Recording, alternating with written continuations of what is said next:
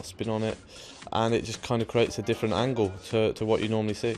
I played it with a lot of bottom spin and right hand side, and kind of after about it gets halfway at the table, and the side and spin really reacts against the cloth, and that's why you get a kind of banana, and it kind of arcs around, and as soon as it hits the cushion, all the side comes off and it flies back down the table. I've tried to calm my game down a little bit, so I'm not as naughty, but obviously you've got to be naughty sometimes. And the word naughty has been all over Judd's Twitter feed this week, even during games.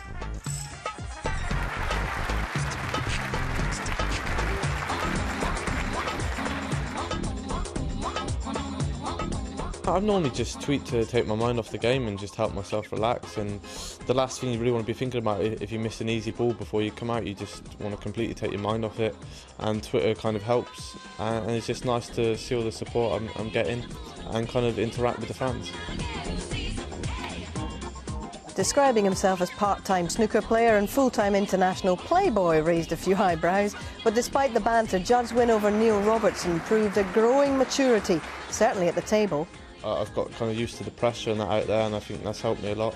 I can stay relaxed, but my actual performance on the table hasn't been great, but I think I've got a lot of improving to do still. My aim for now is just to win more big titles, but obviously the lifestyle is a part of what comes with the game, and the game's quite popular, so that the prize money is good at the moment, so I'm just going to enjoy myself off the table. Trump narrowly missed out on the world title earlier this year, but today's UK crown would be ample consolation. And we're back because 4 more frames to be played this afternoon in this year's final. And interestingly, we're talking about Judd Trump tweeting. He's already tweeted in the interval, and he said, "Changing into my naughty head for the next 4 frames." Got no idea what we're in for in that case, but I do know that it's a strictly naughty duo in the commentary box now. Willie Thorne, Dennis Taylor. Okay, frame 5, Judd Trump to break. Thank you, Hazel. Well, we'll try and do a little naughty commentary, but meanwhile Judd breaks off, and I don't think he's going to change his style of play, but he did play a couple of reckless shots, I suppose. That's why he's 3-1 down, but Mark Allen winning those 3 frames, and with a break of 141, looks to be in scintillating form. Can he keep it going?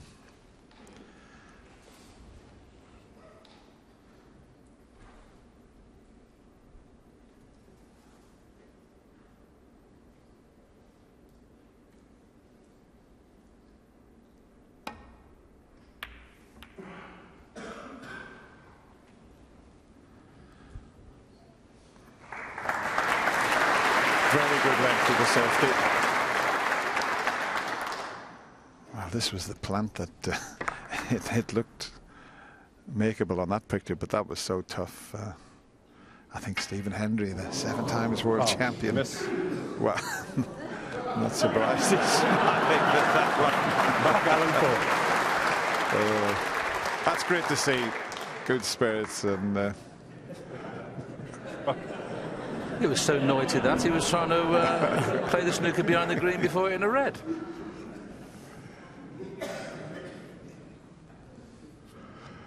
yeah, while that was all going on, talking about the reckless shot, I think Stephen Hendry said when he tried that plant, that was nuts. Goodness me, that's pot calling the kettle black. He did go for some shots when he was younger.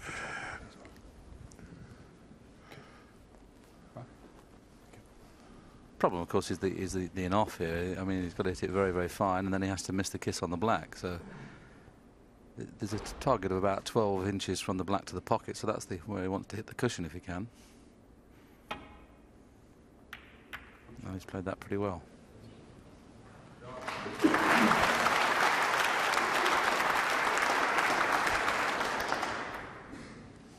It's great to see two young guns out there and having a bit of fun with each other, because it's a pretty serious game these days.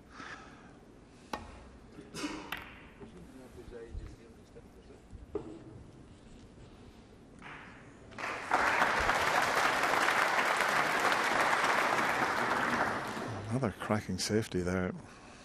Yeah, that's nice to see. It really is. And the referees having well, the crowd. Look at that lovely picture there. Everybody's laughing. I think I lip read there. I think he said I was trying to snooky behind the green, which is what we thought in commentary.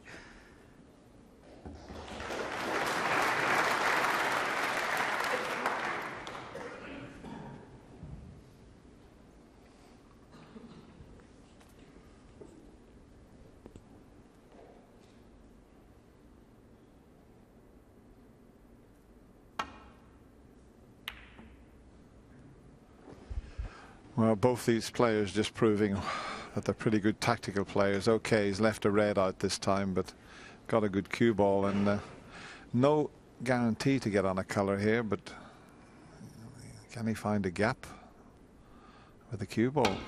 He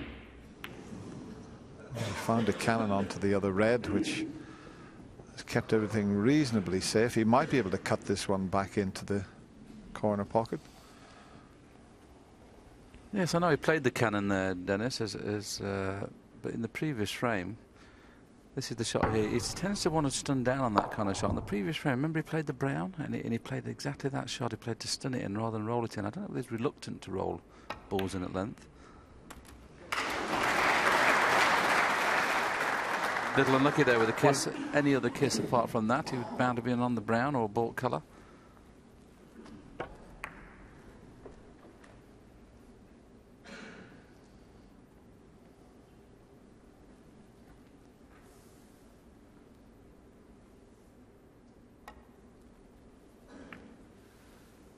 Mark Allen 1.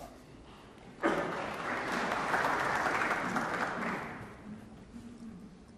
not sure if he can come off 2 cushions here and into the bunch. The black may be in the way of that.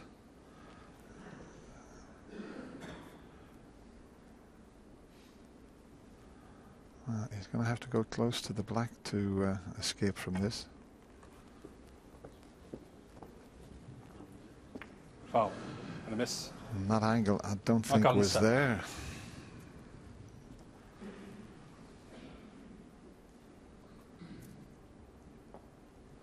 Mark's just weighing things up before he has it replaced. You have for the black now.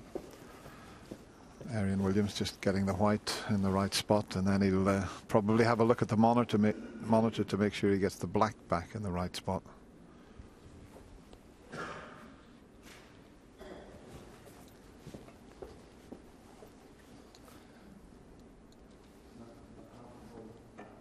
Left or right? It's important that he gets this right. There's Jan Verhaas, the other referee there, just guiding him. Mark. Let's have a look. That's where they were. Let's have a look now. Just slightly, which makes it even more difficult, because that the natural angle, I think, is hitting the black. See, I thought that was the angle he would need, and with his first attempt he went straight into the black. And if he goes the other side, the black, of course, he'd have to rest right on that bottom red, otherwise he'll leave the red in the opposite corner quite easily. He doesn't like this. It's not there, the angle. He couldn't have got any closer to the black. Mark Allen 4. And he'd have to put a little touch aside on it, and that's very difficult to judge. I think he'll have to find an alternative now, as Dennis explained, because however close he gets to the black, he's still coming inside those reds or outside them as we look. Now, if he goes the other side, the black, as I was suggesting, he'll be leaving the red on the left-hand pocket. So this is a tough shot now.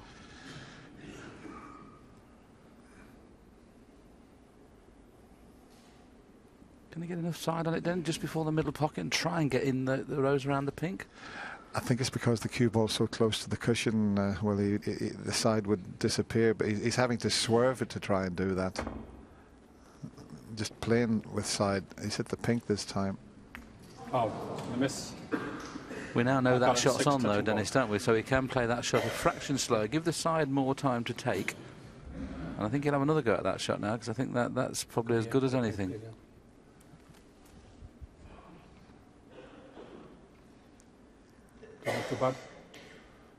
Just checking again. A little bit.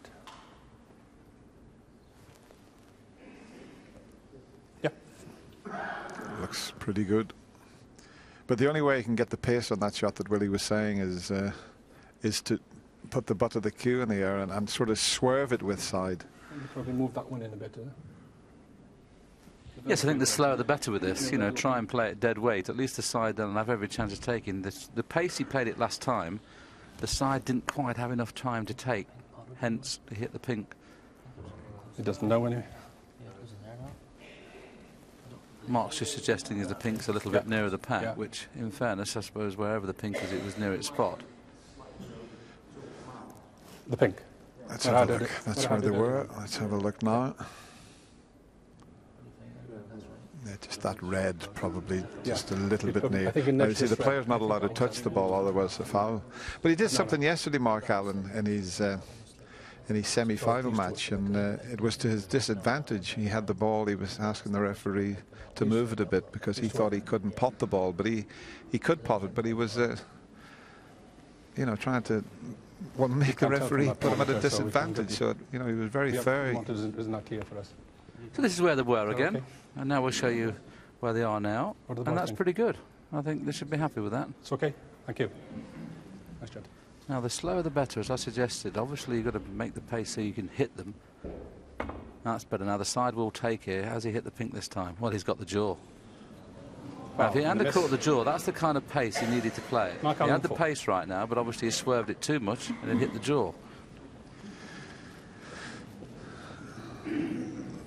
Yeah, the fact that he is swerving it makes it more difficult to judge the angle as if you were just playing it plain ball with side, but because he's close to the cushion, he can't do that. Has that got enough pace? Has that got enough pace? No. Foul. The miss. Mark Allen. Proving pretty costly, the snooker. It's one of those situations there, Dennis, you don't mind giving 40-odd points away. What you don't want to do is stick a red. So obviously you can lose the game then. Doesn't matter so much at this early stage of the frame being 40 points behind if you've still got enough on to win.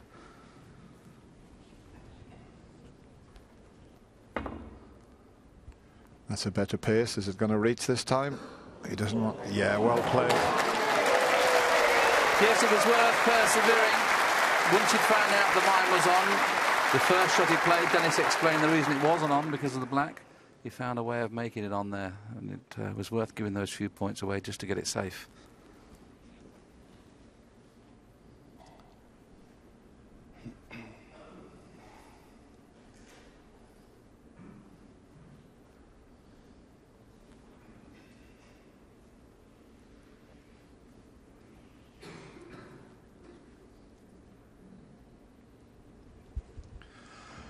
Balls have gone a little bit awkward in the last two frames. The one before the mid-session interval lasted nearly 26 minutes.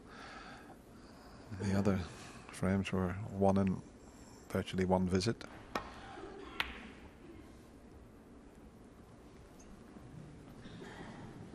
And the green's going to come to his rescue, I think. He may be able to take it into the top pocket. Mark having a look. He can't pot it in the middle pocket. What's your opinion, Dennis, on the person who plays the better safety in this match? Do you think that could be the key? I think at this moment in time, Mark Allen's playing the better safety.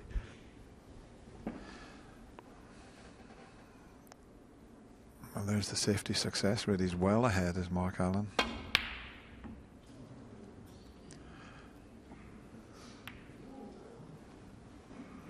And Mark can have a go at this. Judd's not going to change his game. He just is a born out attacking player. It's the way he loves to play the game, but